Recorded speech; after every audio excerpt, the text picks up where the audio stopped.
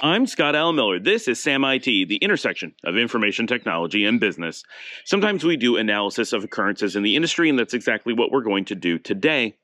The CDK outage that primarily impacted car dealerships has been big news and very impactful, not just to car dealerships, but to the U.S. economy. This is a major, major event overall as far as its impact, although we don't have good reason to believe that the actual hack was that big. We have nothing that indicates anything more than the possibility that someone opened an email with a bad link in it or a bad attachment. It could be that simple. We have absolutely nothing to suggest that that was not what happened. But in a recent video, I mentioned that we know that they must have not had backups because we know that the event was listed as a ransomware event, and that they were unable to begin restores right away. And then there was a rumor that they were paying the ransom. Now, we don't know for sure that they paid the ransom. That's not something that they have disclosed to the best of my knowledge. But we have very, very, very good indicators that that is what happened, both from things that they have said, rumors that have been released, and the actions that we have seen. Had they had backups, restores would have been, one, immediate. Not that they would have been back up and running immediately, but they would have had some data very quickly, and they would have, this is standard business logic, they would have been so quick to point out that they had backups. They needed to announce that they had verified their backups and were doing restores as quickly as possible. At no point did they make this statement, to the best of my knowledge, that they had backups. There was suggestions and that they had said in private that they did not have backups. Their behavior was 100% that they did not have backups, and they did nothing to belay those fears.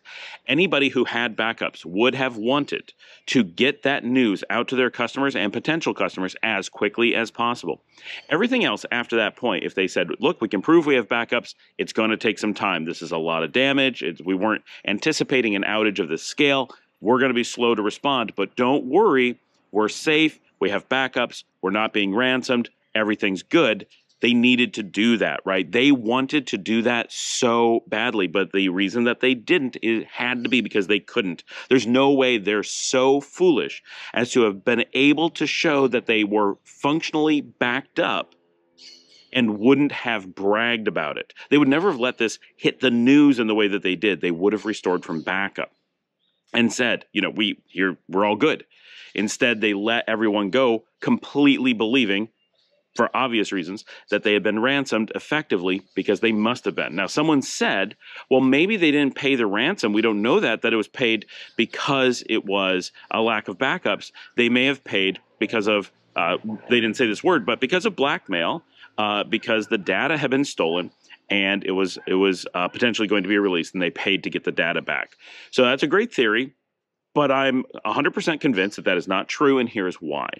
One, there was absolutely no reason to believe or suggest that an additional blackmail event has taken place. We have no reason to think that. There was no claim from rumors. There was no statement made by CDK. There is absolutely nothing that suggests that data was extricated. Nothing suggests that data was stolen. Ransomware, the term ransomware has zero implication that data was stolen. Those are very different things. To ransom data, generally what you do is you encrypt it in place. You don't take the data somewhere else and then people pay to get it back. It's not like a physical box from Amazon that you steal off someone's porch and you say, give me $10 or I'm just going to keep it. Right? It doesn't work that way. It's nothing like that. This is a giant amount of data. We're talking terabytes for sure, possibly hundreds of terabytes, maybe petabytes, probably not, but possibly. We're talking very large amounts of data, which is why we could excuse a delay in restores if there was a simple issue of backups. They would have done some backup to show that it was working, give customers some confidence that they had some path forward, and then they would have begun the long process and at some point given an estimate. Like, this is so straightforward. There's no possible way they didn't know how to do that should they have had backups. But given the amount of data that they must have, the idea that someone snuck in, took it all out, and encrypted it all at the same time, while it's not impossible to think that, there is absolutely no reason to believe it happened. It's like saying that someone was in a bank and swiped something off of a table and ran out the door, and then saying, we think they also broke into the vault. And you're like, well, it's not actually impossible that they also broke into the vault. But do we have a reason to think they broke into the vault? Was the vault open? Was something missing? No, we have no indication that the vault was touched. Everything is fine. No one has made any such claim. But some outside person says, I'm pretty sure they got into the vault. No, they did not get into the vault, right? Pulling out the data that CDK has would have been very noticeable. Now, we know that CDK doesn't have a qualified IT team. We know that their management isn't monitoring things. We know their management is not taking security seriously. So, yeah, the suggestion that they may have snuck out insane amounts of data over a period of time is not without merit, that the possibility exists far in excess of what would exist in any normal managed environment with competent staff and management and owners that actually cared about the data. Because we can prove that those things did not exist, right? They cannot make the claim that they were trying to be secure. They can't even suggest such a thing, right? That is impossible for them, given the things that are known about the environment. It is out of the question.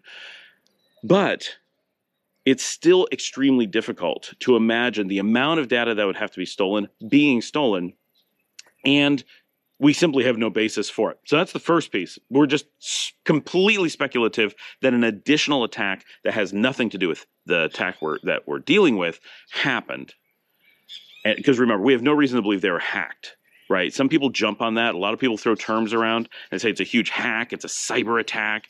It's not. There's absolutely, there's 100% no implication of such a thing. It does not mean it couldn't have been what happened, but there is nothing that suggests that happened.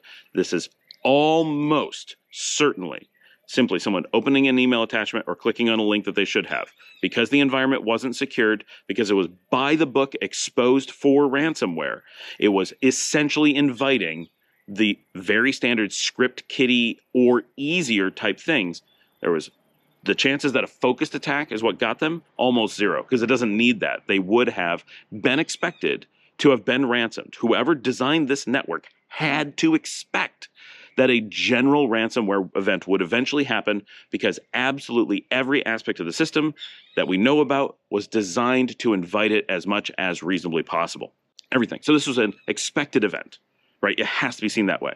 But that the environment had a targeted attack and someone got in and actually stole the data, extremely difficult, very unlikely, and we would almost certainly know about it, because if they believe that was true, right, a ransomware event does not have to be disclosed because there's no breach. But a breach where the data is stolen or believed to be stolen is required to be reported, because this has got personal identifiable information, this has got credit cards, it's got social security numbers, it's got a lot of financial stuff that has to, by law, be disclosed, and it has not. Now, there's a time period for that, there's a lot of things, but you generally are going to have known at this point they would not be hiding that because of legal problems, right? The other stuff, they can try to get away from, right? They can be like, look, our customers obviously knew we were insecure. There's no way to blame us. They were aware. And they have a point, right? There's, investors in the dealerships would have to go after their dealerships, that the dealerships clearly knew what they were doing. There's no way to have deployed the software. Every dealership knew that the open VPNs were going in. Everyone knew how the installer worked. Everyone knew there was no security. Everyone knew they were exposed to CDK and to the other dealerships. Everyone knew, right? Nobody calling themselves IT, no one calling themselves a CEO isn't able to comprehend how that works. Like, that's just not plausible. So clearly the people who are doing it, now, loads of IT people who are deploying it were told to do so by management. Management took over the IT role, took over the IT decision-making. The troops on the ground, they have no choice. That means whoever made that decision took on the role of IT decision-maker. That's where the culpability goes, right? Whoever overrode industry standards, whoever overrode security concerns, whoever overrode requirements for protecting customer data and so forth. And of course, PCI compliance is going to be a big thing, because obviously this could not have been deployed in a PCI compliant environment. So there's going to be, I'm sure, some investigations for that at a lot of levels. But we have absolutely nothing that suggests that blackmail or that data extrication has happened. Doesn't make it impossible, but we can't jump to that conclusion. That's the first piece. The second piece is that's not a very effective threat, because if you do pull that data out in a breach, that customer, if that is real data, is required, once they've been blackmailed, to disclose, period. It doesn't matter if they pay or not. The damage is done. They're stuck reporting because the data is out there. So that's point two. It doesn't protect against the real impact, which is every single person whose data is in there has to be, contacted. They have to be warned. They have to be paid. There's all kinds of things that happen when there's a breach like this. And so that is not something that they would want to pay to get nothing out. It wouldn't protect them. The data that's going to be released isn't valuable, right? CDK doesn't have valuable data. Their software's not worth anything, literally worth nothing, right? The data that's in there means nothing to them. And if it was customer data and was stolen, they have to go through all the damage of it being stolen, regardless of whether they pay a ransom. So, a blackmail, not a ransom, right? Ransoms is when you pay for your data back. Blackmail is when you pay for it not to be released. The idea that was stated, so that was point two. So point three, the idea that was stated was that they would give the data back. He actually said they paid to get the data back from a blackmail event, but that's not how a blackmail event works. In a blackmail data event, when you pay, they simply promise to not release your data to the public. That's it. You're dealing with someone who just stole your data, someone who is already breaking the law, someone who already broke in and stole it from you, then is threatening you. So there's crime after crime after crime. Now they're threatening you that if you don't pay extra, they're going to do something harmful with your data. But if you could pay to stop them from doing something harmful, you could have paid them to stop doing the first things, right? This is already a criminal organization. You have literally zero expectation that they won't still release the data or blackmail you further in the future. Paying a blackmail for digital data has zero value. No one in their right mind would ever consider even discussing such a thing. Once that data is out there, it is already breached. That reporting must already happen. The damage is already done. There's no value in stopping further release, and there's no way by paying a blackmail to encourage not having a further release. In fact, by paying the blackmail increases the value of continuing to threaten you and continuing attacking you. By paying the ransomware here already, right, they've admitted to the world, assuming that they actually paid the ransom. We can't actually prove that. I don't believe it has been admitted publicly, but the rumor is that they did pay and the behavior is that they did pay. That has now announced to every organization that this is an organization with no skills, no management that's overseeing things, no concern for security. Just because they now had this event, and of course they're going to be trying to shore up their network, we know they don't have the chops in-house. There's no reasonable way that qualified people to really deal with this problem exist at all the layers, because they would have to rewrite their software, they'd have to redesign their networking, they'd have to have different skill sets for systems administration, they'd have to have different networking skills. Now, it's possible in good organizations, people can just shift, right? You don't need to pick administrators by the technology. You don't need to pick network administrators by the technology. In a good shop, you could make 100% shift in all your tech overnight, and people just don't bat an eye. But good shops also don't do these things, and people who are good don't work in bad shops in most cases. Shops like CDK, there's no reason for them to pay well. They don't need the skills. They're not utilizing them, right? It's super frustrating for someone who knows what they're doing to put up with politics over profits, right? That stuff is really, really frustrating to qualified people who are like, why am I here and not using my knowledge, not using my experience, no one's listening to my advice? There's no function. All you need is whoever's at the top making these bad decisions, pushing it down, and everyone else is just people getting paid to act like an IT department. Of course, they're servicing desktops and doing basic stuff, but they're basically what we call button pushers. They're not decision makers. Somebody at the top made really bad decisions, and everyone under them either had to leave and go someplace that respected their clients and respected the work that they did, or stay and accept the money that they're getting. And yeah, some people are stuck. There aren't enough jobs. This happens to be who's local. But anyone who's really good, there's always IT jobs out there, right? So yeah, they may be stuck for a little while, but you expect the majority of good people to move on relatively quickly. Of course, there's always someone who just got there, didn't know how bad the environment was, hadn't had a chance to move on yet. Some people get complacent, and it's the frog in the boiling water. There's a lot of reasons why good people stay behind, but you're not going to have very many of them in a bad environment. And this isn't just a bad environment. This is a train wreck environment. This is by the book, how bad can be environment based on the things we know.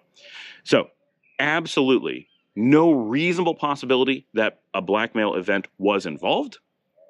No reason whatsoever to think that it was based on anything that happened, right? They did not say, we have no linkage to suggest it as a possibility.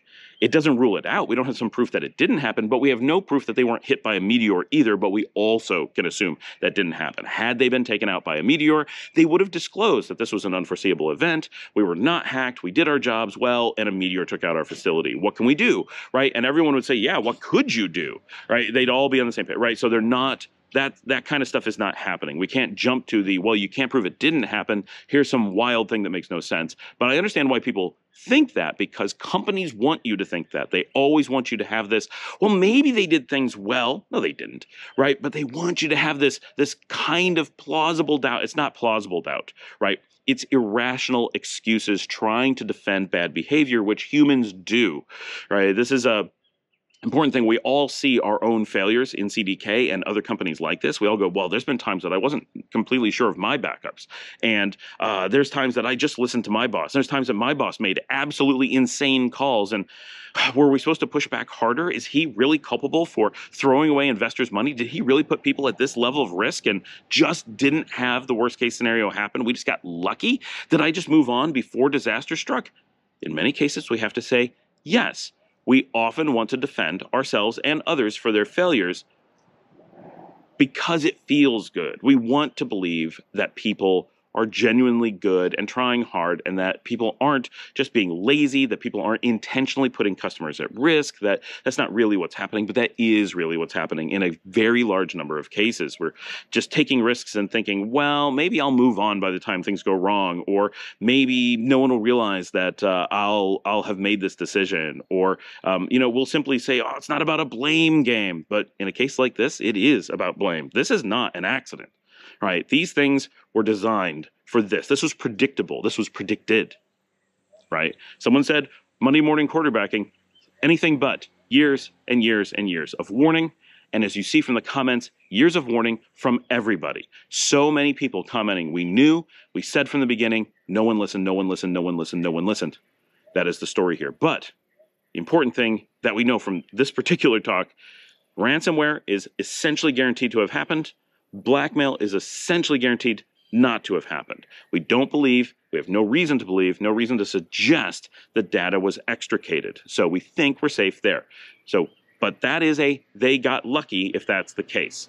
Thanks for joining me. Like and subscribe. If you'd like to help support the work that we do here, you can buy me a coffee at buymeacoffee.com/Scott L. Miller. If you'd like to learn more about the topics here, I did write a book, Linux administration best practices from Pact Publishing. It would be amazing if you went to Amazon and bought yourself a copy, digital or print. That helps support me and makes me feel very good about the work that we're doing here. And of course, watch more videos and get in the comments, ask your questions, and get involved. We've been doing this for a long time, but I'm working very hard to get it back into regular release. Thanks for joining me. I'll see you all next time.